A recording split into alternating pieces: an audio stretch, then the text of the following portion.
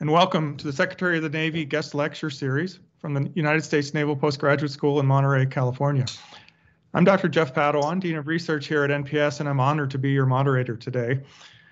The pace of change is increasingly driven by rapid advancements in technologies, which impacts us all from how we live our daily lives to the balance of economic and military power on the global stage.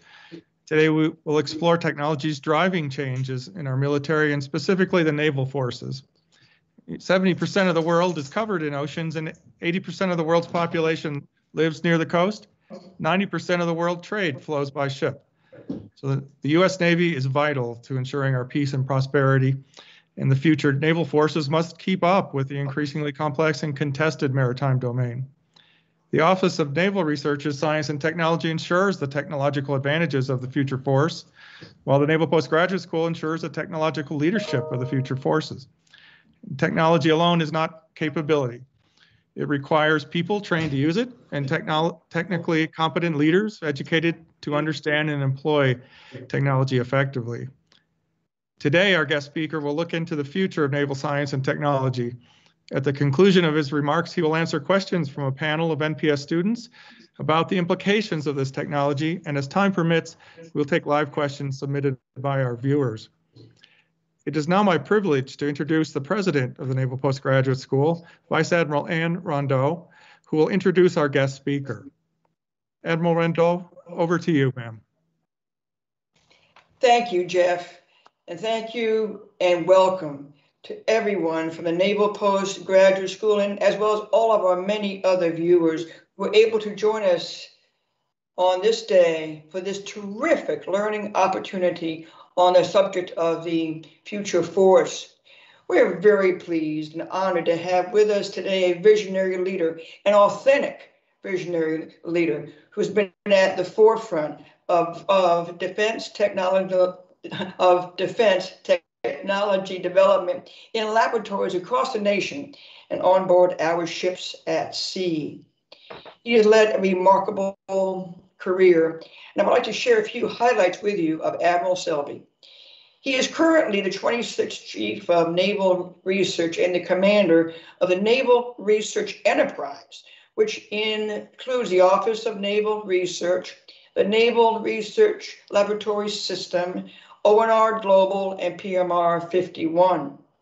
He oversees the basic, applied, and advanced technology development research for the Department of the Navy, a $2 billion portfolio. As a flag officer, Admiral Selby served as the commander, Naval Surface Warfare Center, then as the Navy's chief engineer and the Naval Sea Systems Command deputy commander for ship design, integration, and naval engineering. His shipboard tours include USS Puffer, USS Pogey, and USS Connecticut, all SSNs, and command of USS Greenville, SSN 772. Ashore, Admiral Selby's staff assignments have included Deputy Director for the Navy's liaison to the U.S. House of Representatives, submarine platforms and strategic programs branch head, and the program manager for both submarine imaging and electronic warfare systems and advanced undersea systems. As a graduate of our school, NPS could not educate more effectively without participating in relevant research for all of you, which means that we could not educate effectively without the Office of Naval Research. Let me also say this. Admiral Selby and I have known each other for a number of years, but when he became the Chief of Naval Research, I paid a call on him. He is authentically thinking about the future force. On that day, he'd been on the job about 2 weeks.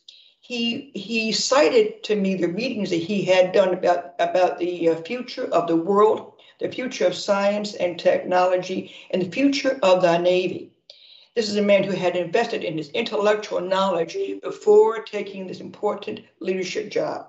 He is exemplary of the kinds of learning that everybody should be doing continuously. And as a flag officer, he continues to read, to teach, to listen, to learn, and to lead in really difference-making ways.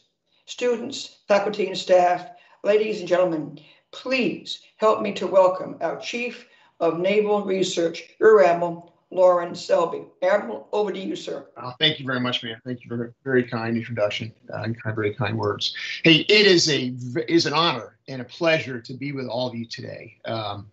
You know, I get a chance to talk to a lot of groups, but I really particularly like talking to folks, college folks, that are kind of in the learning environment, you know, whether it's engineering or whatever it doesn't really matter. But you're at a point now in your career where you're taking a pause to advance advance yourself in the education realm, and I think that's critically important. I mean, Amarando mentioned it. I mean, I never stop learning, and hopefully you don't either, because the world is changing rapidly. And as I'll talk to you in some of my slides here in a few minutes, I think we're at a pivotal moment in history. I really do. I think we're still in this. We're in a transition phase, and some of the discomfort we're all feeling is, I think, because of that transition. And it's still not clear to me where the other end is and exactly what it is. It has a lot to do with digital. I can guarantee you that. But time will tell what this era is going to be. This new era is going to be called. But I think we're right in the middle of this transition, and I think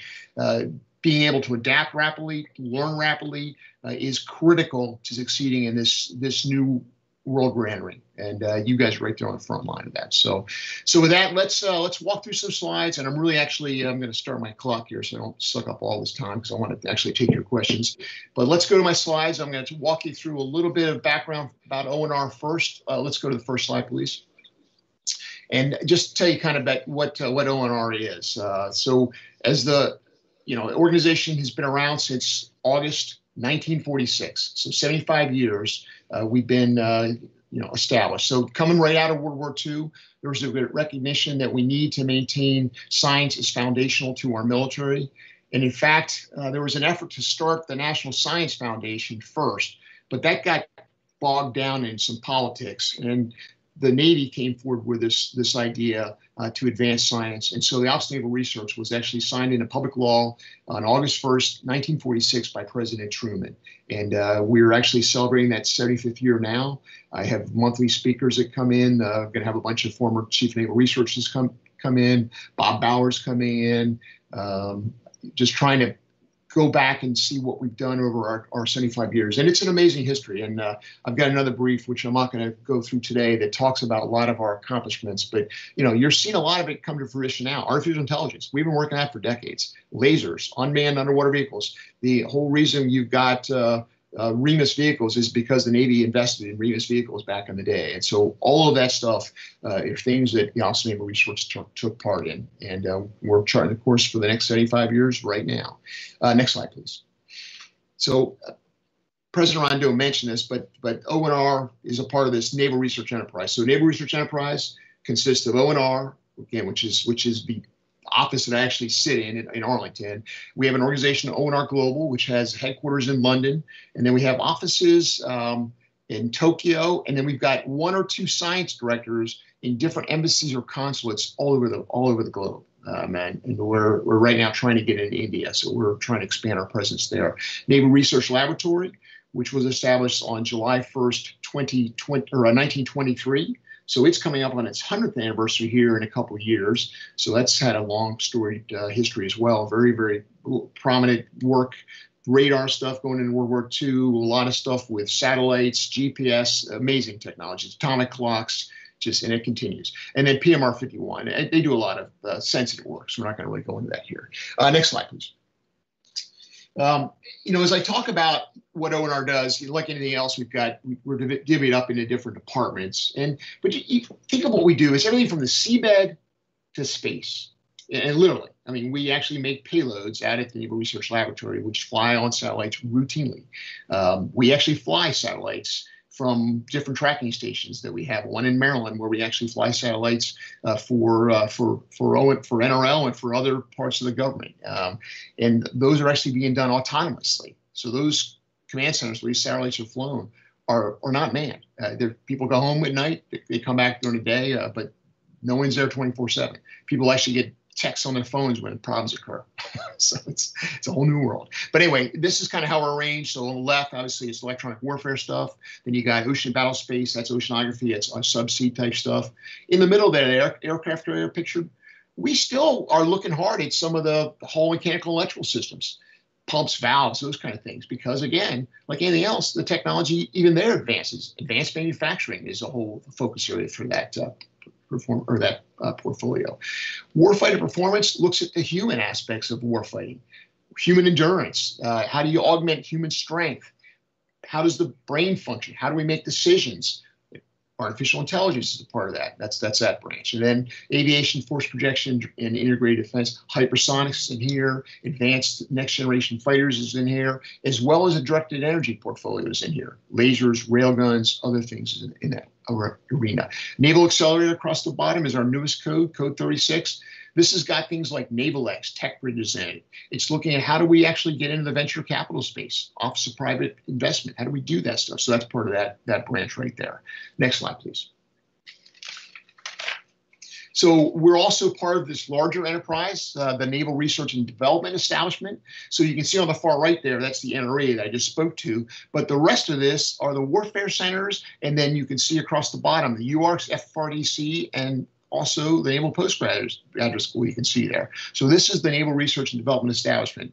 We're trying, myself and Ms. Johnson, the DASMN RDT&E, JJ, we are trying hard to really bring this ecosystem into tighter alignment. So as we come up with ideas in the 6.1, 2, and 3, which is the early science and technology arena that I work in, those ideas can more easily flow into parts of the rest of the Naval Research and Development Establishment to further mature those TRL levels to get the technology ready to go to a program or to the field. This is really important to try to tighten this up. A lot of great work already goes on across this entire enterprise. It's not as well coordinated as it needs to be, and that's a big thing we're focusing on. Next slide, please. Okay, so I'm going to now pivot into talking about technology. So, think about your history. World War II, obviously a pivotal moment in naval history, world history, but also naval history. When Admiral Nimitz was at CNO at the end of World War II, he had the largest fleet on the planet by an order. I mean, just incredible magnitude beyond any other nation, all nations combined, in fact. But even then, he recognized that the Navy was going to change. And what the future Navy will be like, we cannot say as yet. I think that's pretty profound. This is part of a much longer quotation where he talks about the array of assets that he had, but then even reflects on the changes that even happened between 1939 and 1945 or 46. Those were profound changes. I mean, think about the things that happened: radar systems, advancements in sonar systems, obviously submarine warfare. I mean, just tremendous changes. Obviously, jet airplanes that came out of V2 rockets from Germany. Advancements were just beyond belief. Well, think what's happened since then. It's accelerated even further.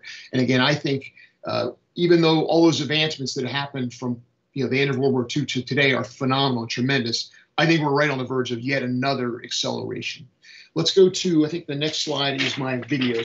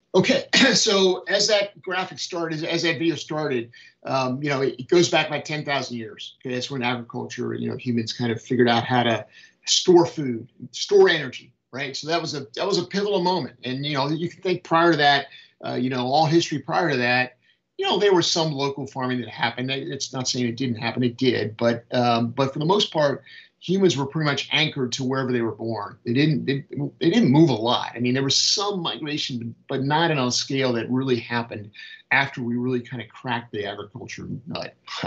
Yeah, I know. But once we could do that, store food, you can now last through long drought periods, long winter months. You can now take that food with you and move and go to far locations and replant whatever you brought with you and grow again. That was a pivotal moment in history. This is a graphic that I've spoken to, and some of you who've seen me speak before have seen this. But this is from a book that I just love called The Second Machine Age. And again, this is a book that actually Alan Richardson, when he was the director of naval nuclear reactors, when I was a baby one-star, we're doing my first mentoring session with him. He told me, I started talking about my view of where thought technology was going and how it was changing so rapidly. He said to me, "Hey, have you read The Second Machine Age? Because you're describing some of that book." I said, "No." He said, "Well, you didn't read that." So, like any good one-star listening to a first time, when ordered that book that same day, and it came a couple days later, and I read it in about a week. But this graph is in that book, and I love this graph, and I can riff on this for a long time. The left-hand scale is Human Social Development Index. This is kind of your capacity for doing stuff. Okay, so think back, 8,000 BC, like it shows on here, it's pretty low, right? So that's like 10 or something. It's that scale is it's the deltas that really matter, not the number, but it's low. So think of life back in those days. Okay, let's go back even further, 20,000 BC. I mean, you can go way back to the beginning of human time on this planet. But the bottom line is, back in those times, your day was basically consumed by a couple things. Okay, woke up, you're probably hungry. So job one, find food.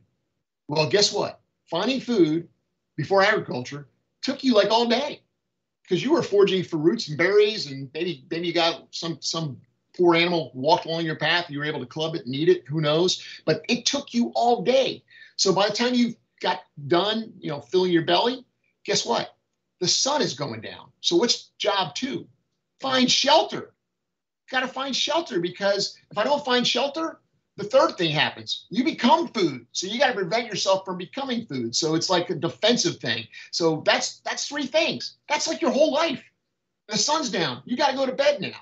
So as a result, the fourth thing didn't happen very often. And if it did, the infant mortality was so low that population just was flat. So see that? It's totally flatlined, that whole period. Very, very low level millions. The right-hand scale is population. So human population was basically self-sustaining at a very low level for a very, very long time. It starts to go up here.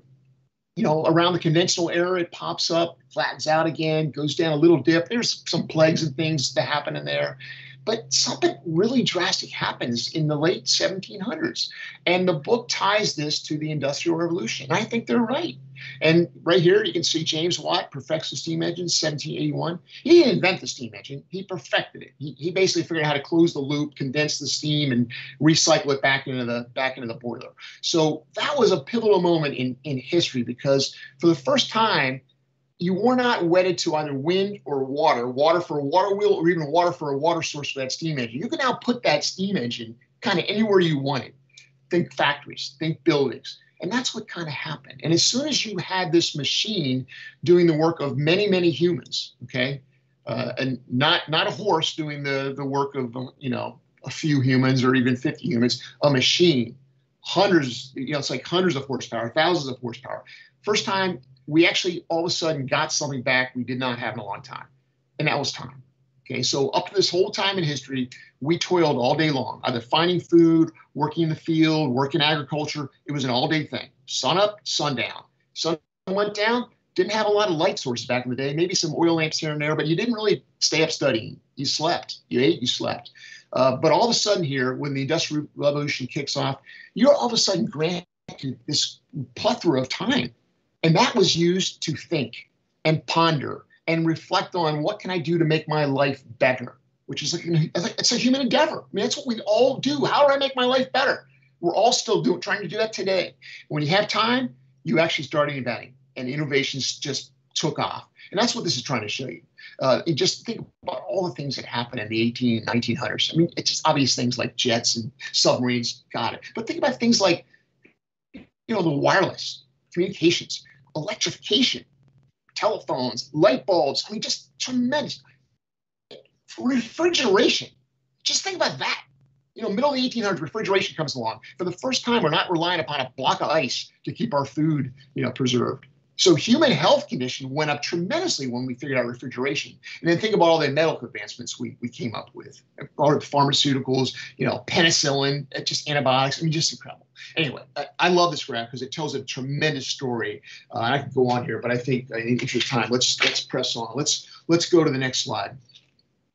Okay, so the video talked a little bit about, the epic moments in history. And so, again, I do think this is a pivotal moment. And I think quantum age, that maybe that's a stretch. I don't know. I'm a nuclear guy. I don't think so. I think there's really something to that. But I think if you look at all the things that you're hearing in the news, artificial intelligence, China wants to be the world leader by 2030. Putin says whoever wins the AI race first will dominate the planet. Clearly, there's a link between that and autonomy. Autonomous systems is obviously a huge focus area for us as a Navy and Marine Corps team. Biotechnology. This is something that, well, the pharmaceuticals and they're looking at it.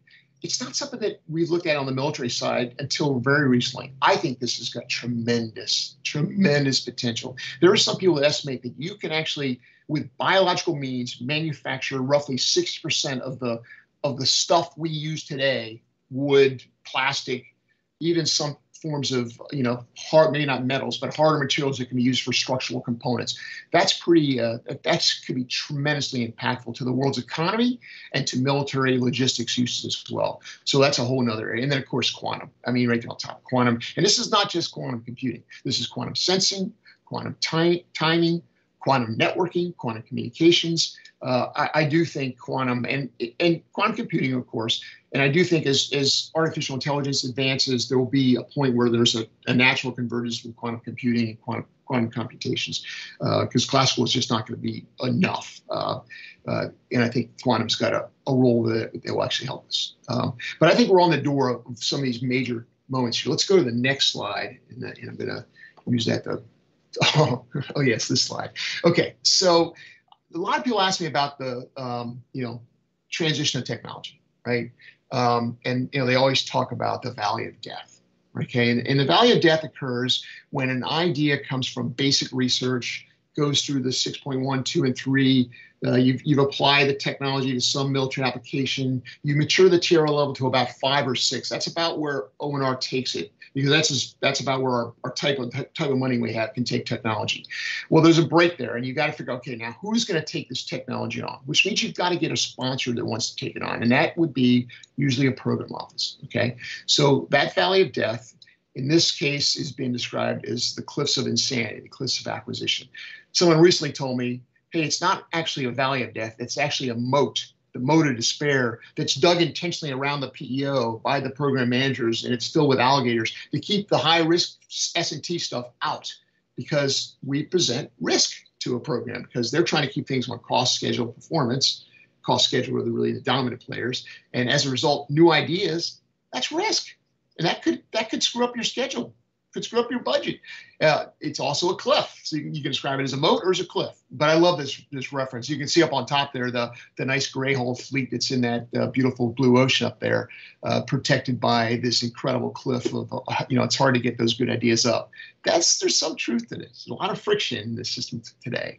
And that's why I've been on a journey for several years now, talking about, I think, if we're going to be able to deal with this technology that's racing ahead at the pace that's racing ahead, we've got to make some structural changes. This is no longer about acquisition reform and adding another special authority to an already complex and ambiguous process. This is about actually restructuring the way we're organized to get after this, because I think until we do that, I think we're going to continue to struggle to bring advanced technologies into our existing systems. And to get to something disruptive is even harder. It just is. But to do that, you have to have people who are willing to take risk, like these guys. Next slide.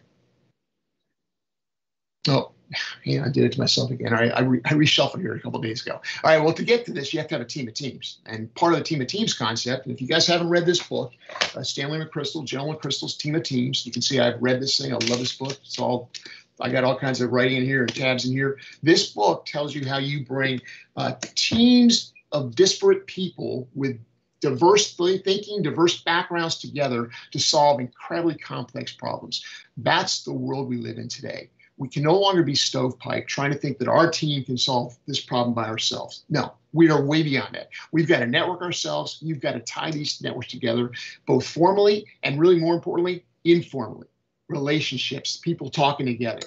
The leadership has to help open those doors and allow that and make sure that's an expectation of the way you do business. But until you do that, you're not going to solve those highly complex problems. Okay, now the next slide that I was thinking was up. Okay. So these are just two examples of many of people who took a lot of risk because they recognize that if we didn't make some phenomenal changes, structural changes, we were never going to advance the football down the field. Vannevar Bush on the left, World War II is kicking off. He's at MIT. He resigns and goes down to DC and somehow walks in and gets a meeting with President Roosevelt and convinces him that we needed to have an organization dedicated to science and technology or we were going to lose World War II. And he got it. And coming out of that, all the things I talked about, radar, advanced, early computing comes out of this thing. Manhattan Project actually comes out of this thing and it becomes its own thing, but it came out of this kind of a approach. Obviously, the guy on the right is Hyman Rickover. We'd never have a nuclear submarine probably without his efforts. I mean, we may have gotten there decades later, but the timeline on which he operated was just beyond belief. Someone else who's not on here is a guy who took one of these. Okay, look at this very carefully here. Okay. You guys know what that is? That's a phone, a flip phone back in the day. And all of a sudden, you got one of these. This goes in a museum. This is my first iPhone. And believe it or not, I have all my old iPhones over here. My wife hates that, but I've got them all. I think it's kind of cool. So this is an iPhone, okay? And this is a 3GS. I've even got the nice box it came in because I think these Apple boxes are so cool. But this is disruptive, okay? So this is a technology that because you grew up with this, guys like me did, you didn't even know you needed this until someone stuck it in your hand. And once you got this in your hand, you didn't think you could live without it. And I think that's true. And it goes to, and here we are today with the 12, the 12. You can't live without it. That's what disruptive technologies are. Nuclear submarines. Didn't even know you needed one until you got one. Now we can't live without it. What's the next thing? What's the next thing on the plate that's going to be in that category of disruption that a warfighter is going to say, I didn't know I needed this, but now that I've got it, I'm not giving it back and I'm not going to live without it. That's the kind of things that we at the Office of Naval Research are looking for, to try to put those ideas into the minds and hands of warfighters to ensure that we are never in a fair fight with anybody. Okay, that's the goal. That's the goal, which we're trying to do. It is getting more challenging, but that's what we're trying to do. All right, I'm mindful of time. I'm looking at it here. I think I've taken my 20 minutes, and I really want to get to questions. So with that, Jeff, to you or whoever the moderator is for this one. Exactly. Thank you, sir, Admiral Selby, for your thought-provoking comments and leadership on these issues. I'm delighted now to welcome our student team who have questions for you. We have 4 students from various curricula and service backgrounds who are eager to contribute. And I'll start with Lieutenant Commander Curran. Lieutenant Commander Brian Curran is a Combat Systems Engineering Duty Officer and in recent years has completed tours at NSWC Port Hueneme, OPTEB 4, and the Missile Defense Agency. After initially graduating from NPS in 2012 with master's degrees in applied physics and mechanical engineering, an obvious underachiever, he has returned to pursue his PhD in applied physics. His planned dissertation research will focus on modeling beam propagation for the ultra-short pulse laser. Lieutenant Commander Curran, over to you. Good afternoon, Admiral. So, a quick question is, with laser weapon systems such as Odin and SSLTM being installed and tested on ships, It is clear that directed energy will become increasingly important in our Navy's future. What do you see as the role of directed energy in 20 years? And how will it change how we and other navies fight? Yeah, so it's pretty clear if you look at, you've talked about Odin, you look at some of the other work we're doing at ONR to advance laser systems. POIWS is all in on installing lasers on our destroyers. So I think in 20 years, you're going to see some type of laser on every combatant in the fleet, and probably on some of our non-combatants or logistics ships as well to protect them. I think additionally, you'll see them at shore bases, shore locations around the planet.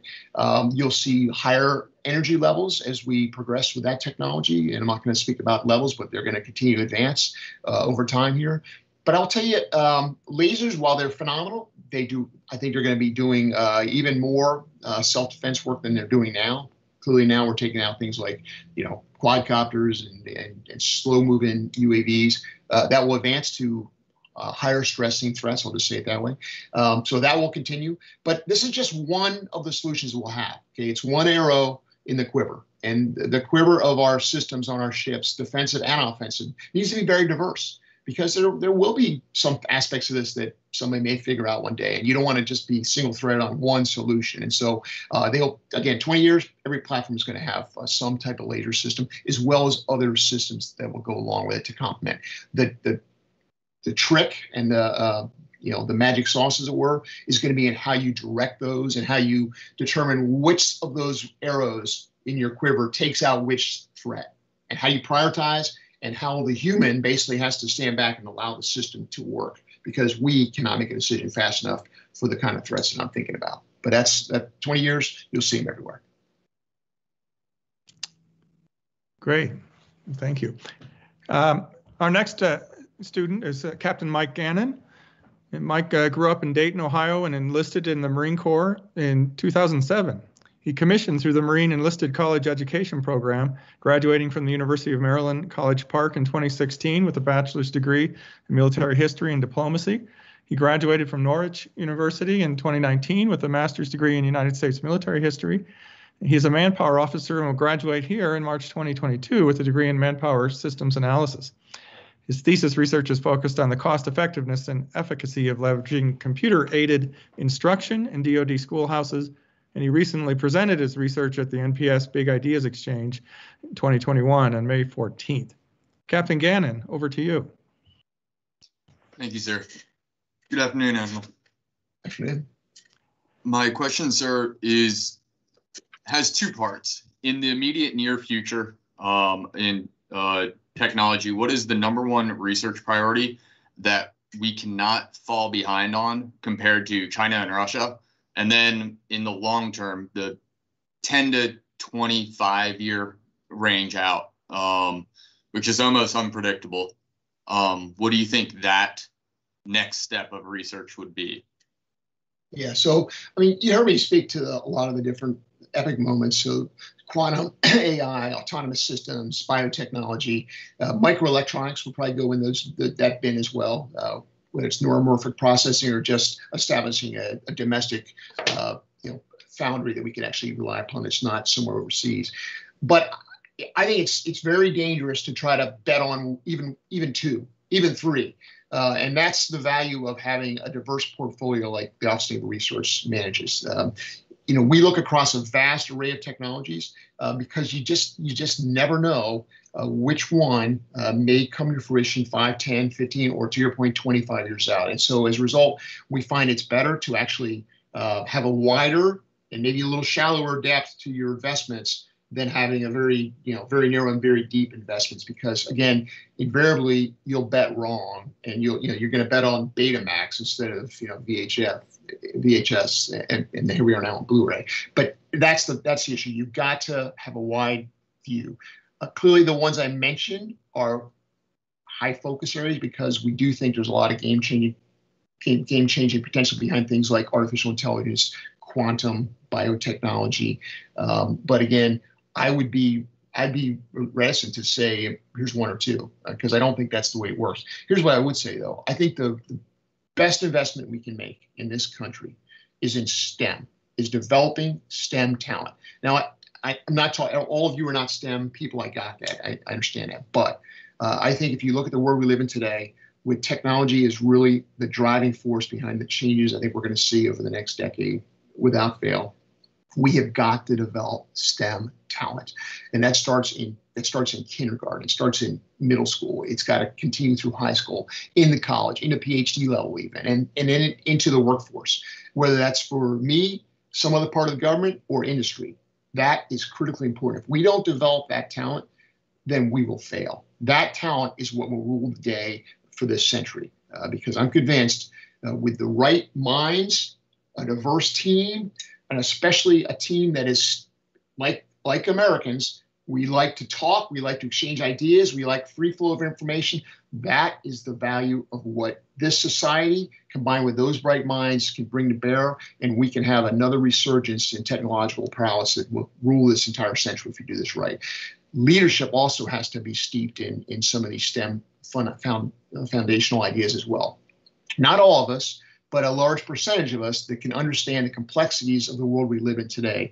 Actually, Admiral Rondeau shot me an article yesterday, the day before, that talked about actually Army and STEM percentage of their general officers, and it's fairly low. Ours is probably higher. I didn't go find the number yet, but it may not be high enough. I don't know. That's an important thing, because the decisions we're making today are primarily technical decisions, and we've got to have people that understand that. Now, I also understand the value of, again, I said diversity. Diversity of thought is also important. So having history majors and econ majors, English majors is also good, because you do a lot of times get different perspectives. It's a balance. But again, STEM talent is critical. So I think we get that right, then it won't matter. You don't have to pick the one, because we'll have enough folks with diverse backgrounds that are thinking about different things. And that's what really will allow us to continue to do the things we're doing today. Great, thank you. Our next student is Major Sean Batson. He's an Air Force Intelligence Weapons Officer in the Northeast Asia Foreign Area Officer Training Pipeline. He's a graduate of the U.S. Air Force Weapons School, where he was also an instructor. A prior enlisted aircrew member, he graduated from American Military University with a bachelor's in Middle Eastern Studies and a master's degree in strategic intelligence. After graduation, he will attend the Defense Language Institute Japanese Special Projects course, and he will be assigned to the U.S. Indo-Pacific Command J5 Strategic Plans and Policy Directorate. Major Batson, over to you. Thank you, sir. Admiral Selby, thank you for your time on behalf of the Air Force element here at Naval Postgraduate School. Sir, you mentioned the infrastructure that Apple brought on board with the iPhone, as well as the Internet of Things that they bring in their infrastructure. I think that's a really interesting viewpoint here, because as the services are each building cutting-edge technical solutions to support joint all-domain command and control efforts, I'm very curious to know how the Naval Research Enterprise is able to integrate open mission standards.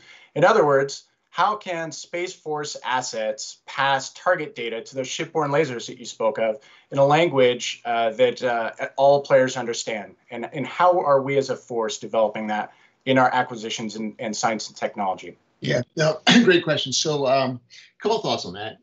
One, I think digital engineering needs to be foundational to everything we do going forward. Okay, so and this is not just using like CAD CAM, high-end 3D, design tools. This is actually really tying a thread between everything from our initial concept formulation, model-based system engineering development into those high-dimensional design tools, but then flowing the right elements of that into some OQE, objective quality evidence, that can be maintained for the life of the thing, whether it's a ship, a comm circuit, a network, a waveform, whatever it is. So you can maintain configuration control.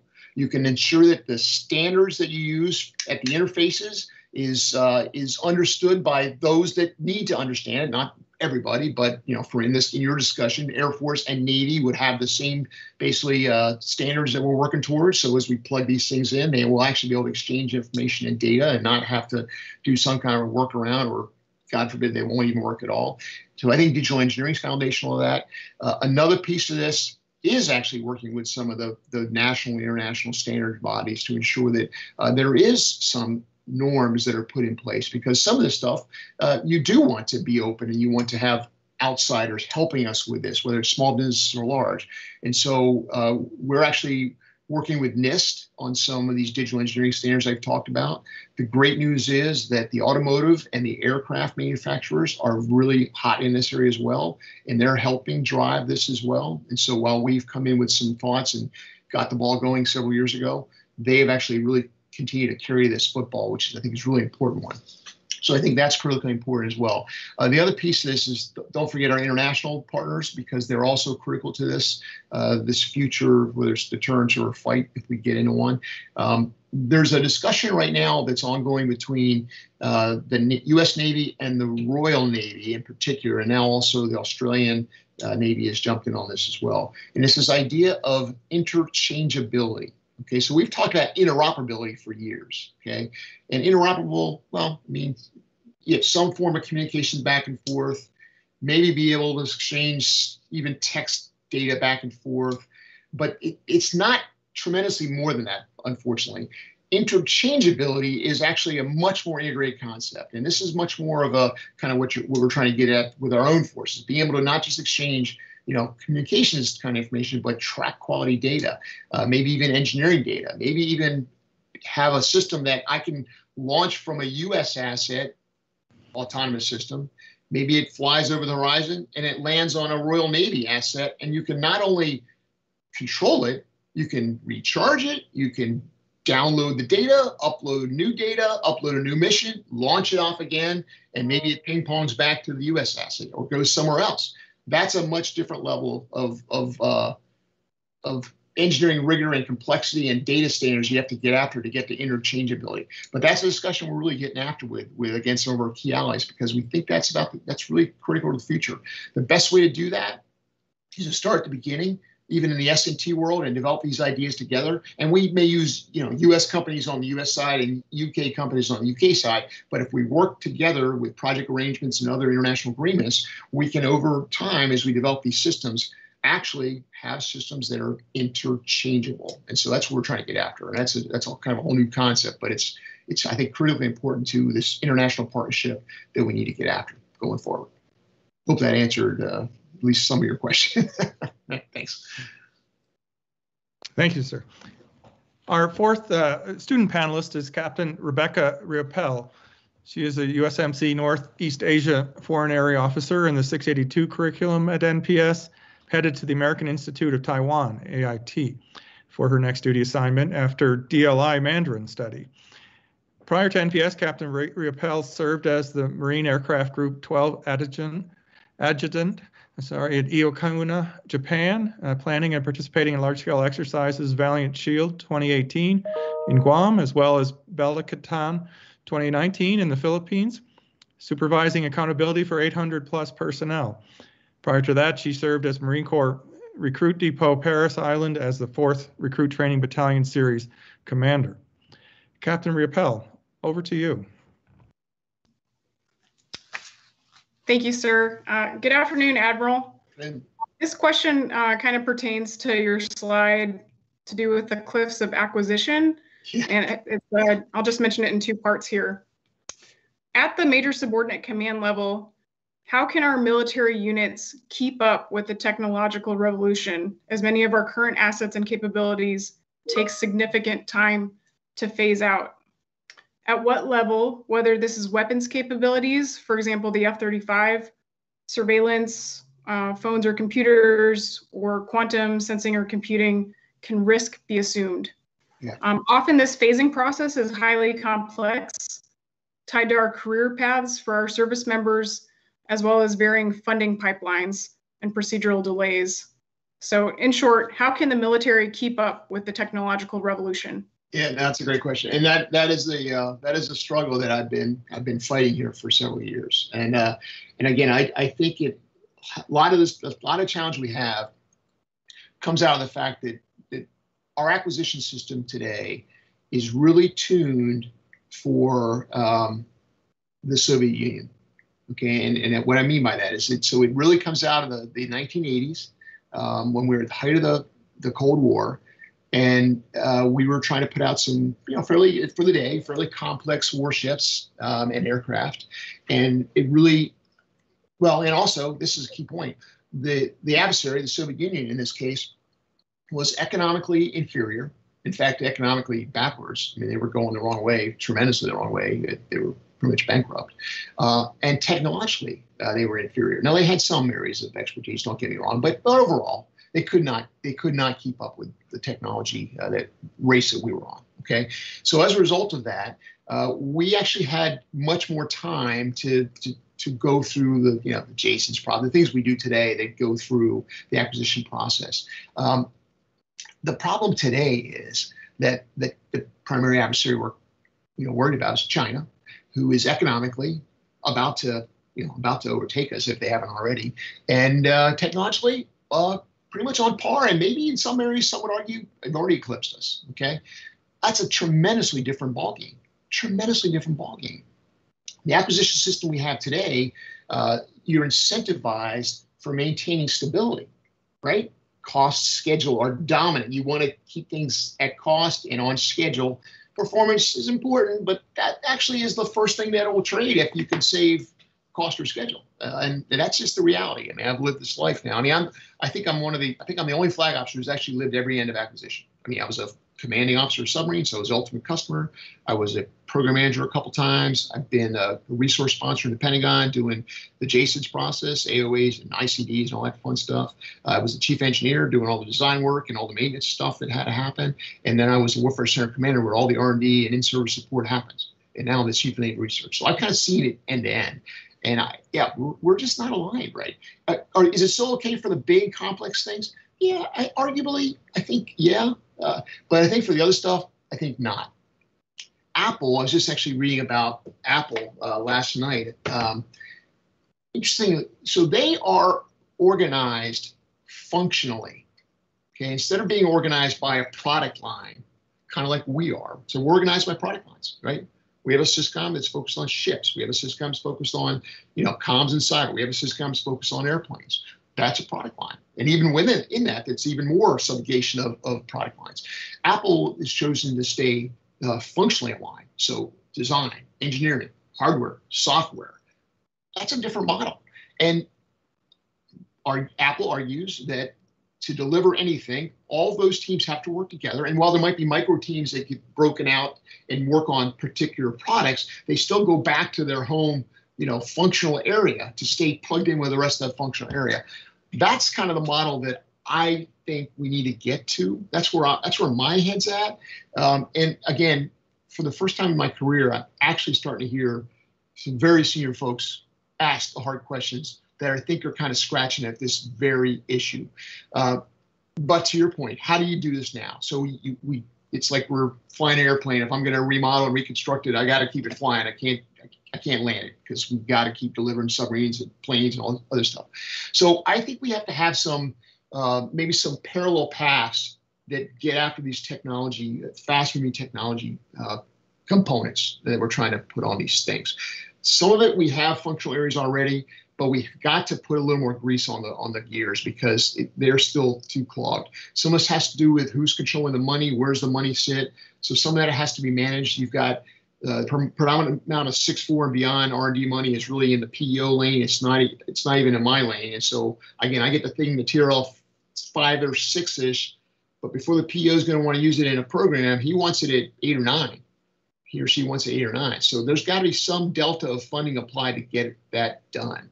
So there's some ideas that I've got going right now. I've got a Pathfinder effort that I'm kind of putting together to go show me a different way of doing business. Part of this is also how we set requirements.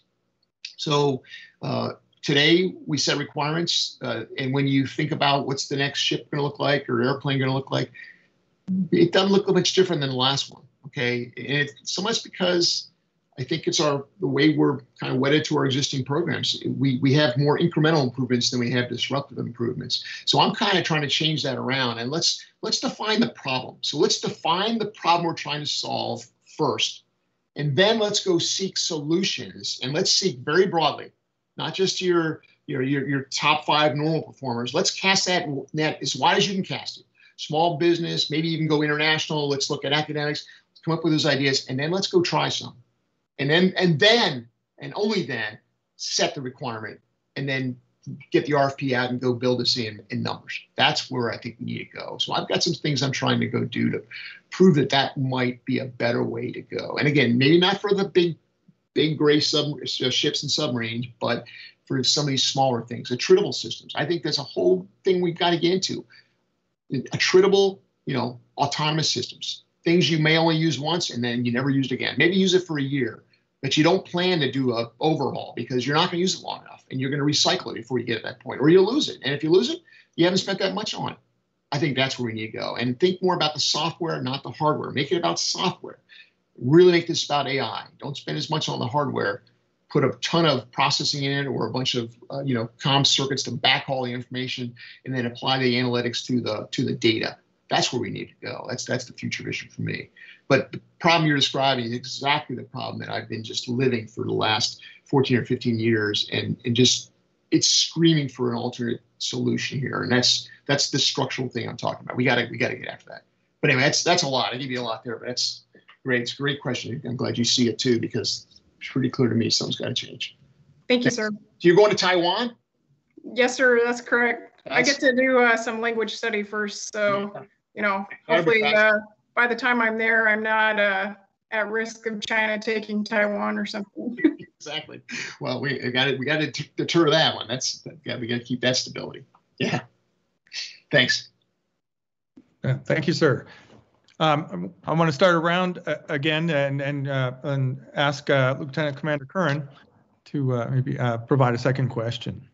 Yes, sir. Thank you, Admiral, sir. So you mentioned earlier in your presentation, you mentioned hypersonics a couple of times, and we often hear about hypersonic weapons and how they're an emerging and uniquely challenging threat. So the question is essentially, how do you think they will change the future of naval warfare? And importantly for us, how can we get involved as military officers in shaping this future? Yeah, so hypersonics, this is not really a new thing, right? Hypersonics have been around for a while. Now we're clearly, in the last 4 or 5 years, we've, I guess, had a renaissance in hypersonics, and we're kind of really getting back into it because we see the utility. We see what this can do for us. And oh, by the way, we're seeing others like China and Russia really put a lot into this area. So, well, what can it do for us? Well, clearly it's the time distance thing, right? So I got long reach, and I can get stuff there fast. And so it's going to, two things. One, it's going to give you a much extended offensive reach, again, with that very short time horizon. It could potentially give you some highly maneuverable capability, which is hard to counter. But from a defensive perspective, it makes it hard for whoever's on the receiving end of this, whether it's us or them, to deal with. So it's going to really confuse and confound the defensive systems that you put in place. So a couple things on this. So I think it's going to totally change some of our CONOPS, our concept operations, our tactics, techniques, and procedures, the way you employ weapon systems. It clearly is, again, I talked about the reach, but the time aspect is what's really cool. Just the fact you can reach out and touch someone in freaking minutes, device maybe tens of minutes or even hours. That is pretty impactful. The defensive side, it's going to change a lot of things too. And I think that, again, in order to counter these kind of systems, you are going to have to totally trust the combat system and the human machine teaming aspect of AI that's going to have to be employed to counter these systems. You just do not have the time to think that you can fat finger a button to do it. It's not going to happen. So I think it'll accelerate some of this adoption of these technologies. Now, that means on our side, on the S&T side, and the engineering side, we got to get this right.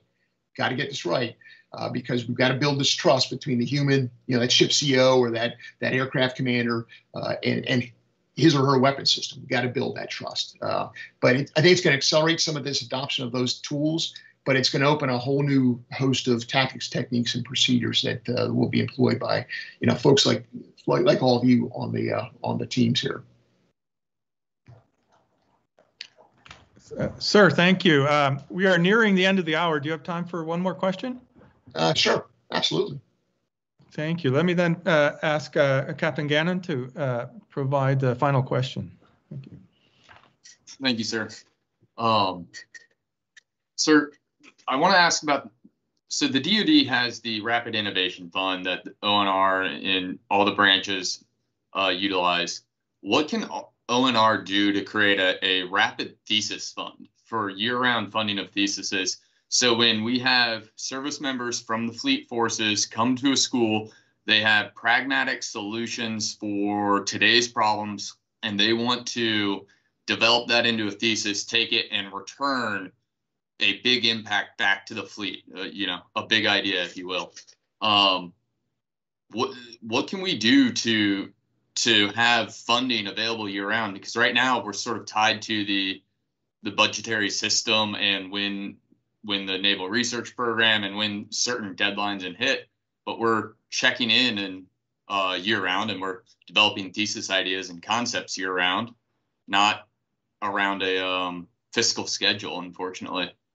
Yeah, that's an interesting idea. And I have been talking to my team about, let's make sure we're casting our net wide too, and that includes folks like you guys at NPS. And I've also oftentimes said to my team that, hey, it's also nice to get a warfighter's perspective on what we're thinking. And I said, hey, there's a whole cadre of warfare officers out at the Naval Postgrad School that have just come from the fleet or the Marine Forces and are going back.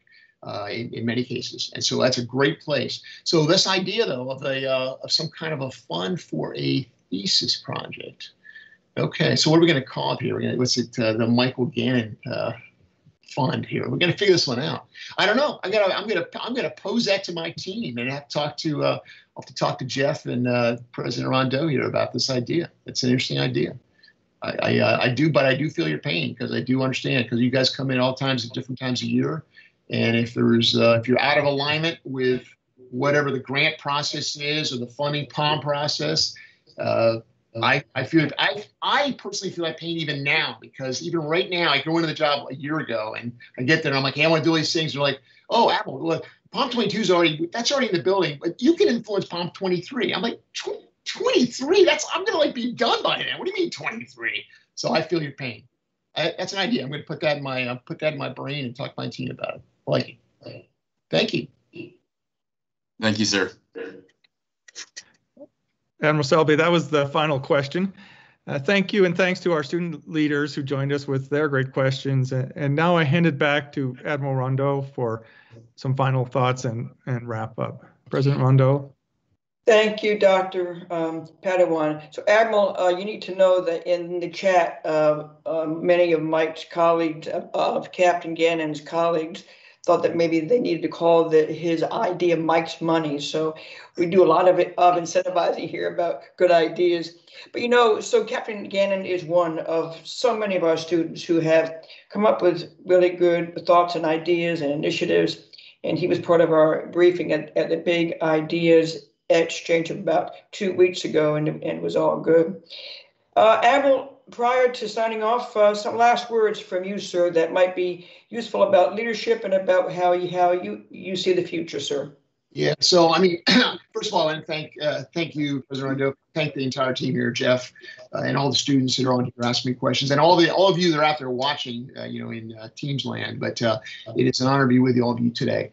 Look, I've kind of said it. This is a critical moment. There's language even in the international defense or national security strategy that President Biden put out a month or so ago that really talks about, we're in a competitive race on a technological front. It's a technological race. And I do see this as a race that has to be, it will be decided sometime in the next 10 years. And I think whoever wins that race has a far better chance of controlling the chess pieces for the rest of, at least through mid-century, maybe the entire century, but certainly through mid-century. This has to be something that all of us really endeavor to be a part of on the positive side. And all of you, bright minds out there, you're a different generation than myself. And again, I do think that over time I try to expand my horizon by reading a lot.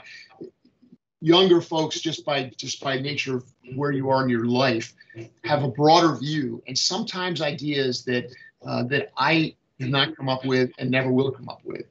So I value and love to have input from members of the team that have ideas. And so what I'm telling you is don't be shy.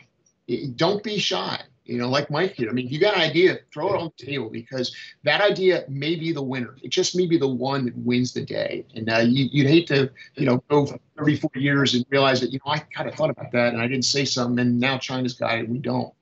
Don't let that happen. If you got an idea, be bold. And yeah, maybe you're wrong once in a while. Oh, maybe. You know what? If you're right, you could be one of those disruptors I showed the slide, a future disruptor. So with that, again, thank you very much. It's been a pleasure being with you, and I wish you all a great day. Thanks, Admiral. And we're going to sign out here, sir. So thank you very much. You're welcome.